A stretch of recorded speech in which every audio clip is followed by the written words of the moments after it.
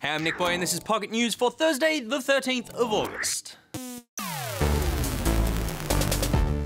First up, Australian sim racer Matthew Simmons has won this year's GT Academy. Simmons, a 26-year-old courier from Brisbane, became the first Australian to win the competition when the judging panel declared him the cream of the crop from this year's contestants.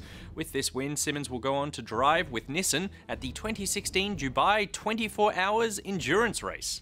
Funcom, the developer of Age of Conan and The Secret World, is seeking financial salvation.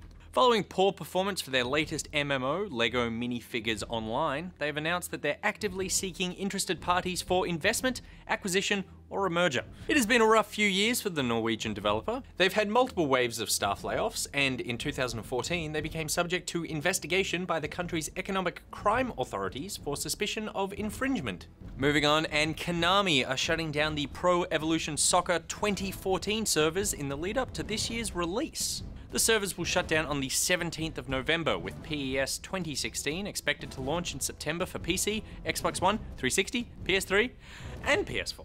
And finally, EA are dropping hockey star Patrick Kane from the cover of NHL 2016 as he faces rape allegations. The statement from EA makes clear that Kane will not appear on the EA Sports NHL 16 cover, nor participate in other promotional activities. Anyway, that's it for the news today, Pocketeers. This afternoon I answer some of your questions on Ask Pocket, including one about my inexplicably damp hands. Plus, head over to our Twitch channel here at 3 PM to join me as I stream Everybody's Gone to the Rapture. Until then, Nick Boy out.